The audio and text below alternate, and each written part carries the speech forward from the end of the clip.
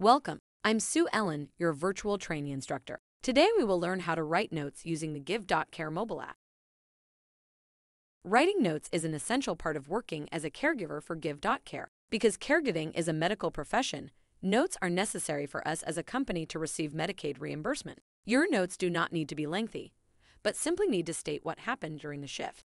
We also need notes completed for each shift because we have to write a quarterly summary to Medicaid each quarter stating what has been happening on these caregiving shifts. If we don't have notes documenting what happened, we cannot justify the continuation of services for the client. Notes help us to ensure the client continues receiving the services they need, and you get to maintain the same hours working as a caregiver. When you clock into a shift, you will see all the client's information for the day. When you scroll down, you will see the notes section for you as the caregiver to fill out. Medicaid asks 3 questions for all caregiving shifts. 1. What was done today to meet the client's goals? 2. What was the behavior today of the client? And lastly, what was discussed today to improve the next meeting with the client?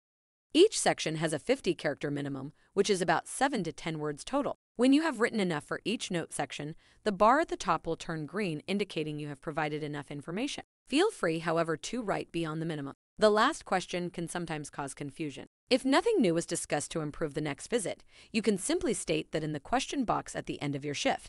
When you are finished writing your notes, click the Clock Out and Review Notes button. You will have one last chance to review all the information and make any changes if needed. Then you can click the Submit Report and Close Shift button. Thank you for watching this training video on how to write notes using the Giv.care mobile app. If you have any questions, please email us at support@Giv.care.